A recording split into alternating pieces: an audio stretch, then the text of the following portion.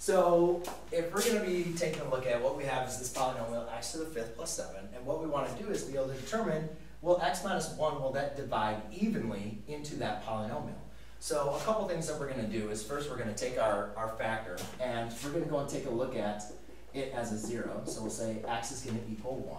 Now when applying synthetic division, what we're going to do for this problem is I'll take the 1 on the outside, and then what I'm going to do is I'm going to write this polynomial, but I need to write the full definition of the polynomial in our descending order. So you can see we have x to the 5th, but we do not have an x to the 4th, x to the 3rd, x squared, or a linear x, but we do have our constant 7. So what I need to do, what am I writing my x to the 5th? So we need to make sure we include our coefficients for this is x to the 5th, x to the 4th, x cubed, x squared, our linear x, and then 7.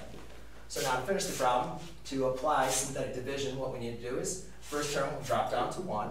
Then we do multiply across. 1 times 1 is 1. 0 plus 1 is 1. 1 times 1 is 1. 0 plus 1 is 1. 1 times 1 is 1. 0 plus 1 is 1. 1 times 1 is 1. 0 plus 1 is 1. 1 times 1 is 1. 7 plus 1 is 8. Therefore, we have a remainder of 8, a constant of 1, a coefficient of x of 1, coefficient of x squared is 1, coefficient of x cubed is 1, and a coefficient of x to the 4th is 1.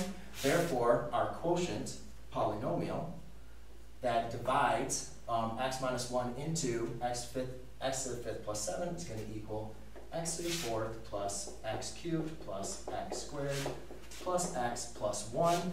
And then we make sure we take our remainder and we put it over our divisor. And there we go. That's how we complete synthetic division of polynomials. Thanks.